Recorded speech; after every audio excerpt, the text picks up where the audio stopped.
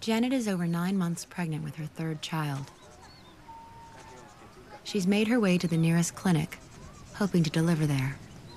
Well, I experienced a complication when I delivered my daughter 7 years ago, and that sort of opened up the world of maternal mortality, because the complication that I experienced is actually the #1 cause of death around the world, which is a postpartum hemorrhage. I think I just became fascinated with, what the experience of giving birth or being pregnant is like for women all over the world, women even in my own country where access is not a given.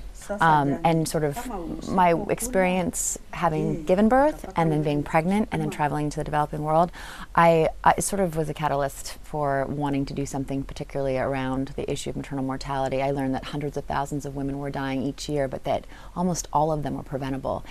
Still, people are shocked to learn that women die that frequently. I mean, 1 woman every minute. 1,000 women per day. It's a lot of women. If it were happening to men, I think that we'd probably do something about it. For a full day and night.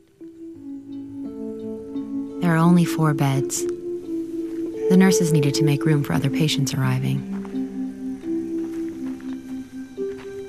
She had no choice but to go home.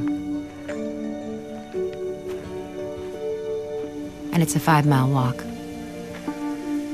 Tomorrow is our sort of European premiere at the London Film Festival, and we're really excited because, firstly, in the UK, this issue has been taken on as a priority, and that's amazing. So I think that there already is a sense of wanting to do better and wanting to do more and to participate. And I'm happy to bring these stories to people who already have expressed a commitment and an interest.